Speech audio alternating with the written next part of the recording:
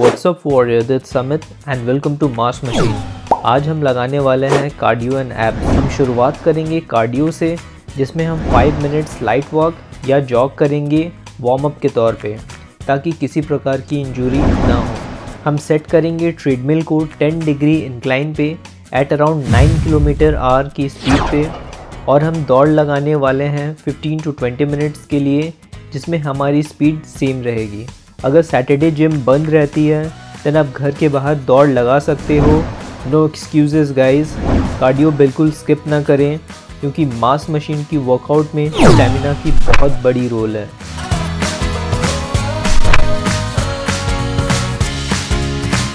Cardio heart के health के लिए ज़रूरी है, क्योंकि हार्ट भी एक मसल है।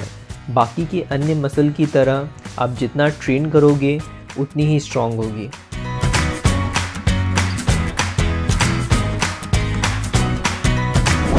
आप एडिशनल 5 मिनट्स कूल डाउन या स्ट्रेच कर सकते हो, ताकि आपकी heart rate back to normal आए। डाउनलोड करें workout and recipe PDF from description box. Abs में बैक टू बैक बिना रेस्ट के 3 एक्सरसाइजेस इकट्ठे लगाएंगे: Jack knifes, bicycle crunches and mountain climbers.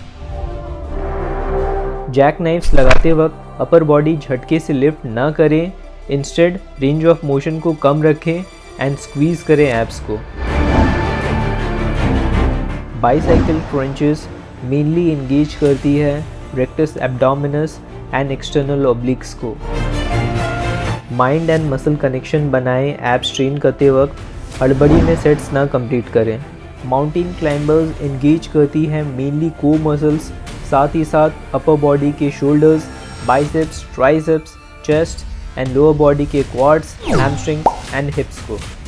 इसी प्रकार आपको कुल मिलाकर 10 सेट्स लगाने हैं एंड सारे एक्सरसाइजेस के 10 रेप्स ईच। सेट्स के बीच 20 सेकेंड्स रेस्ट ज़रूर लें।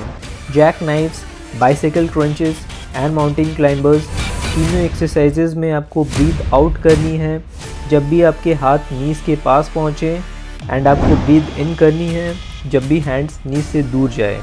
स्लो एंड प्रॉपर फॉर्म बनाए रखें एक्सरसाइज के दौरान। That's cardio and abs workout of mass machine. Your post workout meal.